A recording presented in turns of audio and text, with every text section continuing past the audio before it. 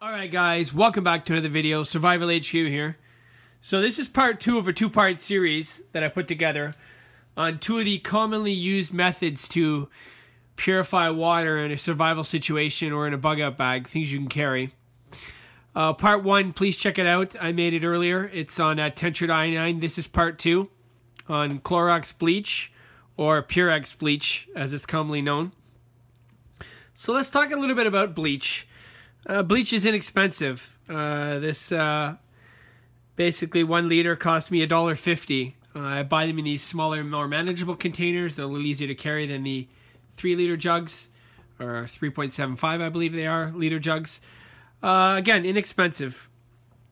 What does bleach do for us? Well, bleach is it's a 5 to 6% chlorine and sodium hypochlorite solution are the active ingredients in bleach.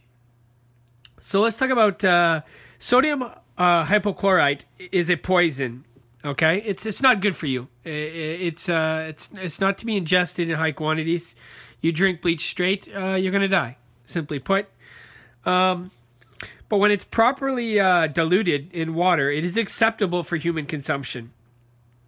So what about bleach? It does have it on this container here. You're going to see it says the old Bernie hand symbol, the corrosive symbol. Bleach is corrosive. It is potent in its straight form without being diluted.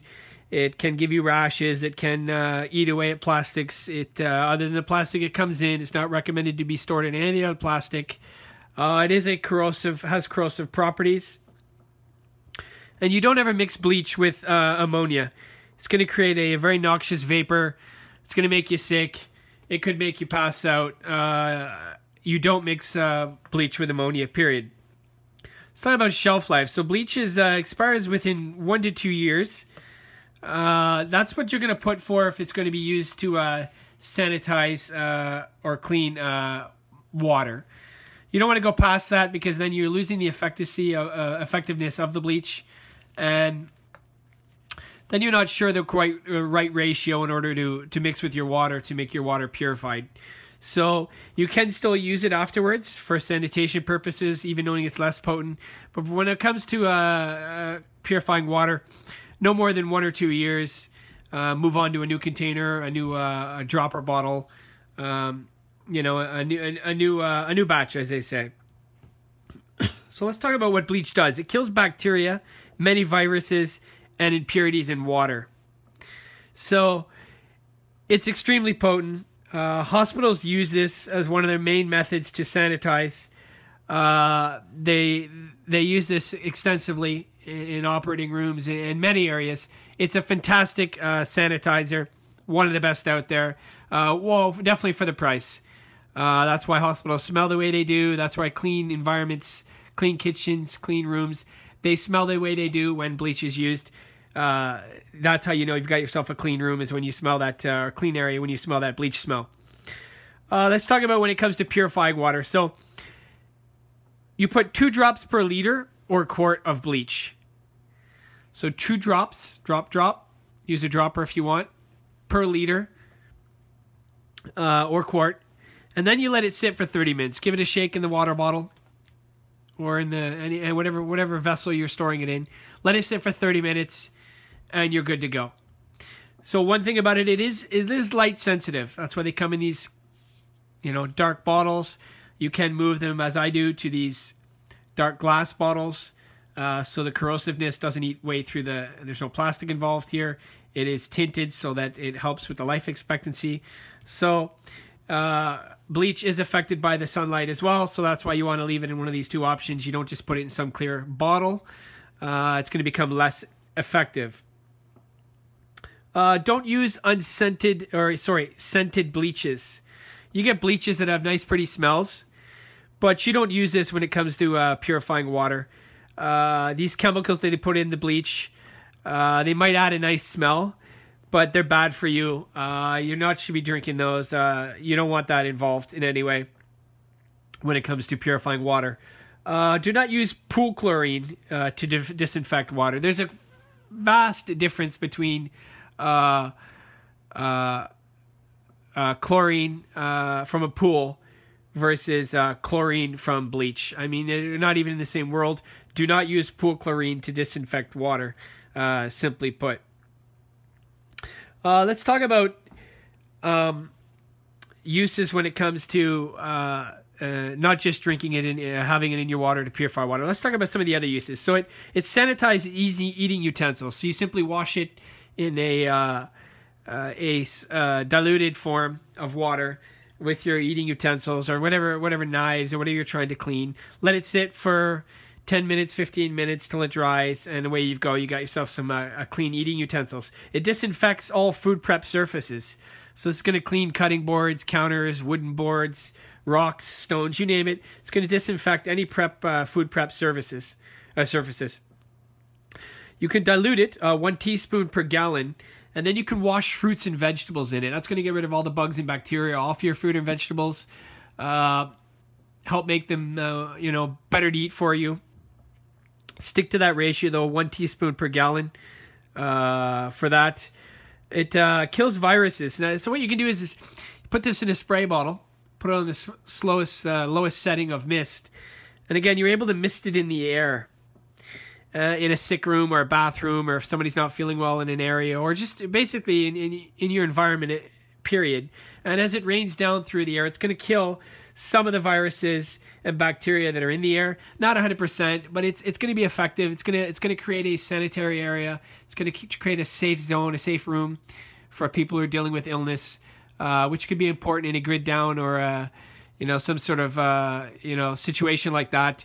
You're going to want to create a safe area for people to get well in, and nothing is quite as good as for the price as some Clorox or some bleach when it comes to that. It kills mold and mildew. So you take this, you mix 3/4 of a cup per gallon. You let it sit when you spray it on the mold or mildew, or wipe it on the mildew, or dump it, or whatever method you're going to apply it. You let it sit, then you rinse it off again with some clean water. It's going to kill all the mold and bacteria and mold and mildew wherever you see it. It can be used to kill insects and pests. Gosh. I mean, yeah, it'll kill your ants. It'll kill all this. But if you've got like bed bugs, gnats, anything that's really, I guess, biting you or pissing you off, excuse myself there, getting annoyed with, it will kill these bugs and these pests and make your life a lot easier.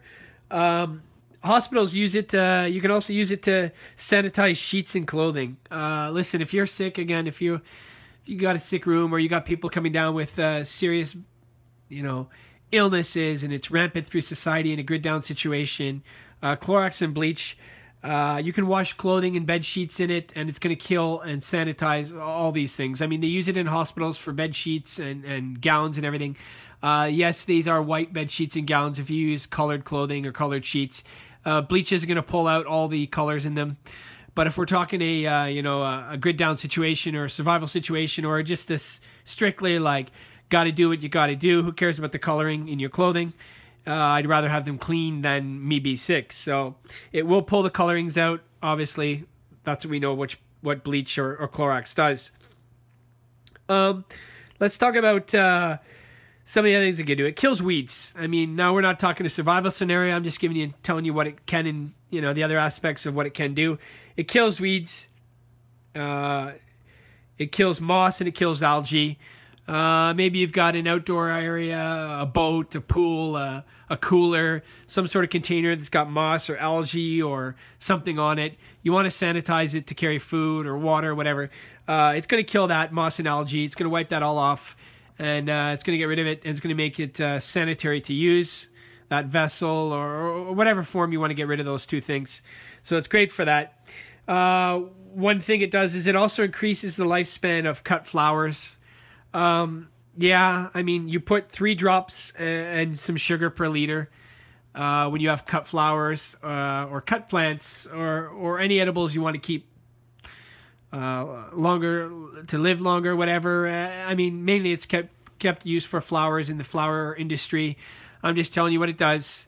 It's not necessarily needed in a bug out bag situation or a grid down situation, but I'm just giving you the info, guys. And lastly, I mean, you can use this as self-defense, guys. Let's be serious. I mean, if you don't have a weapon or a knife or really anything as self-defense, you can put this in a squirt gun, a simple water gun or a squirt gun, or in a cup, or in any method that you can, use it to help defend yourself. And you spray this or splash this in somebody's eyes and throw it in somebody's eyes who's trying to cause you harm. It burns like crazy, guys. It's going to stop them. They ain't going to be interested in horsing around too much more. They've got to go somewhere and flush out their eyes. So if you put it in a squirt bottle or a squirt gun or some sort of method to help defend yourself, I mean, it is kind of the last ditch. It's not pepper spray, but it's not enjoyable to get in your eyes. So you could use it as self-defense, guys. You really could, in a grid down situation or a bug out situation. You come across some. There's a use to it as well for that. I'd rather have other means to defend myself, but if that came down to it, last ditch effort type thing, this is an item you can use for self-defense. So that's an interesting aspect of it. So anyways, guys, that's a story about Bleach from Clorox or Purex. Please, guys, I'm not a doctor and I'm not a physician. I know I shared a lot of this info with you guys, some of the knowledge I've learned over the years and some of the interesting things I find out about these products. But please, guys, consult a physician or a doctor. Please do your own research. I'm far from an expert. I just know what I know, and I know what I've learned. And don't take my word for it. Please do your own research. Make sure you got all your info yourself for your situation, your scenario. I don't want anything to happen to anyone. When I want to stay safe, I'm just letting you know with some of the things I've learned over the years. And anyways, guys, please check out my part 1 of my series where I talked about tinctured iodine to go along with this part 2 bleach in my 2-part series. 2 great items to use in a grid down or bug out bag situation. And as always, guys, please thanks for watching my video. Please like, share, and subscribe. And as always, guys, I'll be back again as soon as I can with another video. Take care.